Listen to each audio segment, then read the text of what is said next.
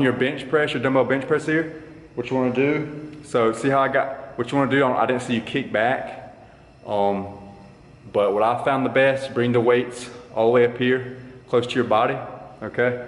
And literally all the way up here on my hips, close as you can to your body. When you kick back, push it back with your legs, and then bring it on up with your arms, okay? Let me show you that in regular speed here, you ready? And then you want to go ahead and push it up, and then set your hands and set your feet in motion, okay? And now when you are pressing back again, you don't want to stay flat chested on the bench. I couldn't tell if you were doing this or not, but you don't want to, just say like you lay down in the bed, you don't want to lay straight down. You want to come up, bring your chest up. You could slide your hand right here under my lower back. See that? So chest up, okay? It's a good healthy posture for the shoulders. So again, up, push back, chest up right here. My chest is poking up here, okay? Press up. Now I come in position, I get my chest up even more.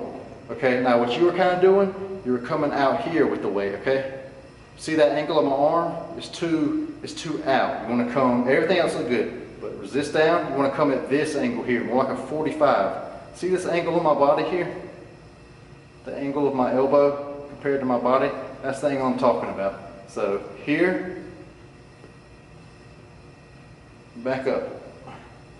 Here, see the angle of my arm? You were coming a little bit more here. Don't want to do that. It's going to hurt your shoulder in time. Very unhealthy for your shoulder. So here, this angle. Not here now. I'm not talking about coming straight low, but here. Kind of in the middle. It's like a 45-degree angle. And then press back up. Squeeze your chest. Resist on the way down. Back up. So if you fix that, man, everything else look good.